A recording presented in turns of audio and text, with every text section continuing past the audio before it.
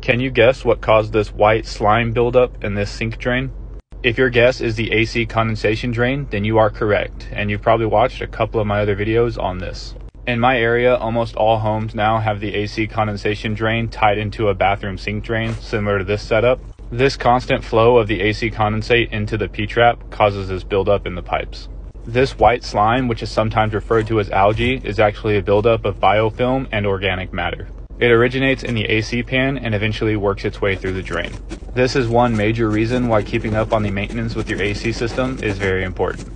I believe they also sell tablets that you can put in the AC pan to prevent this from happening, but I'm not an HVAC tech, so I would refer to them on that one.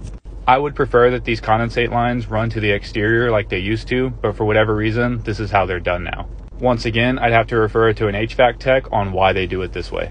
Hope y'all are enjoying the content. Let me know what y'all think.